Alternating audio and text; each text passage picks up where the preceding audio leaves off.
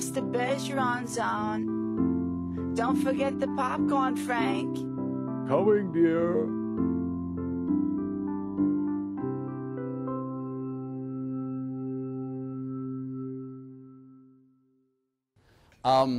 Is documentation. Back to there. Is the documentation. One of the, well, I'll call it and by the way, we're going to take all questions at the end. One of the unintended consequences of Jimmo, when you read these regulations, is that they tightened everything up, not just for the Jimmo cases, but for all cases. So that, for example, in a skilled nursing facility, and it may be that you're doing this now, in a skilled nursing facility, after a skilled, there is a skilled nursing event where the skilled nurse is there, in the notes, there needs to be a history coming up to that event, right? A discussion of what happened, right? What your skilled nurse did and what the response was from the patient. The plan for the next visit, for the next skilled visit to that patient or the next skilled event if it's happening in the nursing home. And the reason why another skilled event is still necessary, or another giving of skilled care is necessary, based on the patient's condition after the event that just occurred, and any other relevant characteristics. So you're seeing this really demand by Medicare for the first time in their manuals for a level of documentation that wasn't there before. Now I know, as Matt is going to tell you, right? Well, you know, if you were being careful, that's the kind of documentation you would have provided before. Well, we're just telling you, though, it's actually in the manual now, so that to the extent that you're not providing that kind of documentation, there's a good chance that you could get knocked off, right? So you need to be aware of that, and that's a piece of these presentations that we weren't kind of expecting to do until we actually read the changes to the policy manual. And obviously the reasons for you folks are, and the reason why when I've talked to nursing home administrators, they've been kind of reticent to kind of take the leap regarding Jimmo, right, is the last thing you need is to have done all of these cases and then you get that magic notice from Medicare, send us cases A, B, C, D, and E for review, and you send them in and they say, well, sorry, on A, B, and C, we don't think we should have paid you. Right? And of course, in the Medicare case, it doesn't mean they actually have to go chase you for the money. They just reduce your check for that month, right? So we realize that there is that concern. There is that big administrative concern. And you know, we've talked to Mary McKenna about it. The Ombudsman realized that. So we need to be trying to figure out how we can work with you to help overcome that. Because if we can overcome it, then at least as far as my patients are concerned, as far as my clients are concerned, the many, I would say 90% of my clients are elders who are either worried about getting Alzheimer's, or they've got it, or their mother has it, or their father has it. As we all kind of know, what elder lawyers do basically is they work with families who have the disease which isn't covered by Medicare, right? As I always say, I just did this blog post and I said, so explain to me the difference between the person who has cancer, for which Medicare will pay the chemo and will pay the operations, and the sky's the limit, right?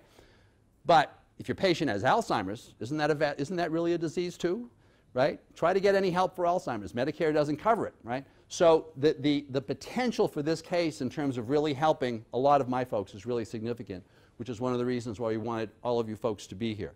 So because you're obviously, and the administrators are obviously nervous about this stuff, I asked Matt to talk about this because Matt's had that experience representing clients where Medicare shows up and they're auditing.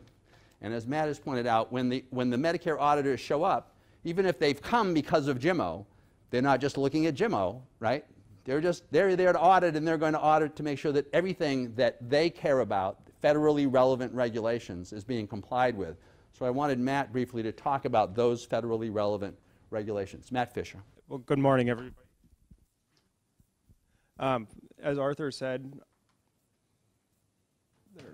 I'm going to talk about compliance for a little bit, just because, as you would expect, if you're going to try and push the envelope a little bit on the Jimmo front, and it looks like you're starting to ask for payment and coverage beyond what other facilities are doing currently, you'd expect that might start raising some red flags with with the local contractor and with Medicare paying in general.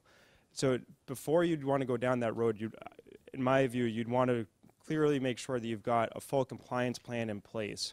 So I guess maybe the first question I'd ask for everyone here is, who does have a compliance plan? So That's one. That's good. So That's I saw one hand, in a minute you'll see why that's actually, to me, very concerning. So as Arthur said, my focus in healthcare is on regulatory and compliance. So that means I'm looking at the Medicare regulations, looking at the relationships between providers. So it could be, your skilled nursing facility and your physician medical director, or relationships with the hospitals. Because from the government's point of view, they're very concerned about referral relationships and when there's a financial relationship between facilities and providers, because they're concerned that, one facility is going to say, oh, you send me some additional patients, we'll send some back, or, we'll give you somewhat of a discount just to help kind of smooth the process along. Generally in business, that's a fairly typical type of arrangement where to encourage people to come to you, you're going to offer them something. But in healthcare, that's actually going to be a problem.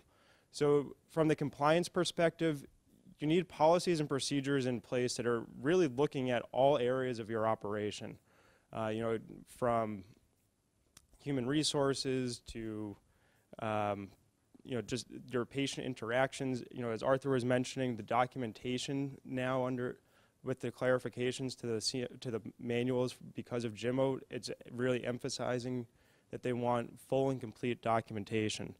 So you're not actually left in the dark in terms of what should be done. There is actually guidance available from the Office of the Inspector General of the Department of Health and Human Services.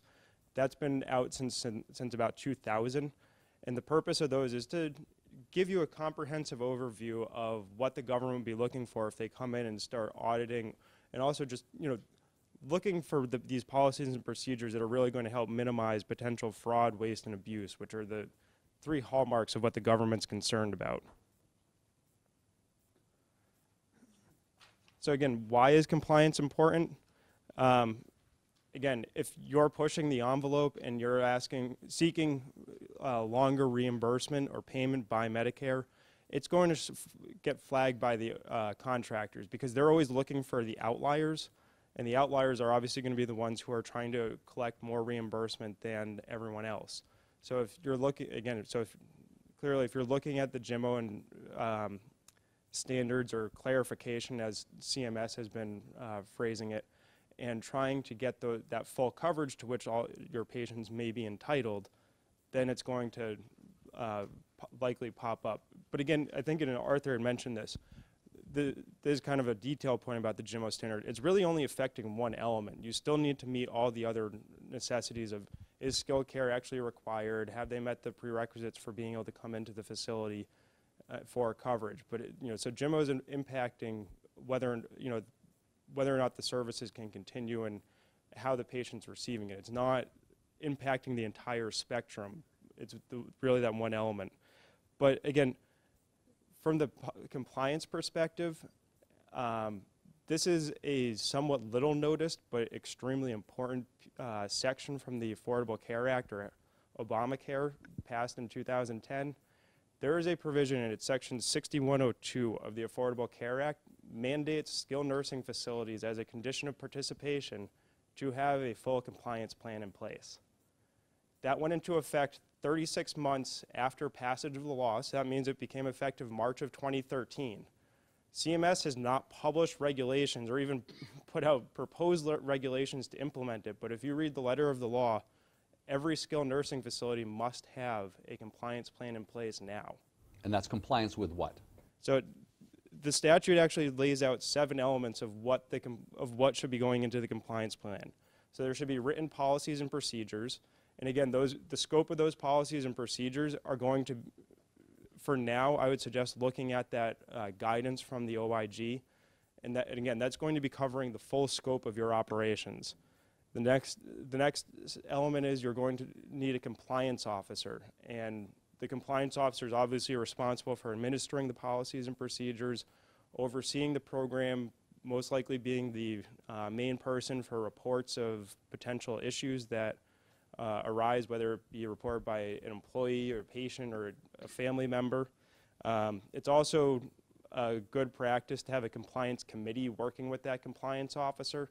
You know, one person can't do it alone, and if you have a committee kind of drawing from all areas of your operations, you know, in my experience, that just helps with a better functioning program. The next element is training and education. Clearly, you can't just, you know, go onto the internet or have someone write policies for you and put them in place.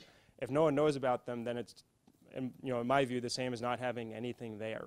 So you actually need to then, you know, work on educating your workforce and actually training them on what appropriate behaviors are. Next are effective lines of communication. You know, for example, a typical piece of a good compliance plan is that there can be an anonymous tip line, you know, so that way if someone suspects or is worried about particular activities that are going on, they can call in and say, hey, you know, I saw this going on. I think this might be violating our policies, or I think this might not be allowed under Medicare, and then that allows an investigation to occur, which kind of then leads into the next element, which is that you need to enforce the compliance plan. You can't just have it there. You actually need to regularly monitor it, and then if a violation is found, enforce, you know, one, correct the violation, but then discipline where necessary and appropriate. The sixth point, which I actually just kind of touched upon, is monitoring and auditing the compliance plan. You know, this goes into kind of the point that I have under the second bullet, which is you should be performing a risk assessment. You can't just have these policies and procedures in place, but you actually need to be continually going through and looking at, you know, is it effective as written? Are people following it? Because it can be it should be a living, breathing plan. It shouldn't just be static where you write it up front and then never think about it again. But you know, I would suggest yearly go through, look at it, make sure, you know, see where there might be problems where people can't necessarily follow all of it, and you know, you can make adjustments where appropriate. And then finally, respond to offenses. So again, you know, something happens, go through and correct it. And in terms of identifying where there are areas of particular concern, the Office of the Inspector General very helpfully every year publishes their work plan. And in their work plan, they identify their areas of concern broken apart by types of providers covered by Medicare. You know, so obviously hospitals, physicians, and skilled nursing facilities, durable medical equipment, but you know, in particular, I'd suggest, you know, you can go to the section on skilled nursing facilities, and that way you can actually see what investigations or areas has the OIG been looking at in the past that are still going on, what new areas are being considered, and I would suggest that as the general public and the broader public and facilities actually become educated about Jimmo like you all are today, I would expect that might actually that issue might start popping up on the OIG's work plan, because they'll be concerned that you know, care might be trying to get extended beyond what is actually medically necessary. You know, because again, one other key point about Jimmo is there's still the 180-day cap, 100-day cap. You know, just because they've clarified the standard that it doesn't have to be improvement, but it can be improving, maintaining, or slowing the deterioration, there's still that end point. You can't go beyond that, and CMS has actually been clear on that point.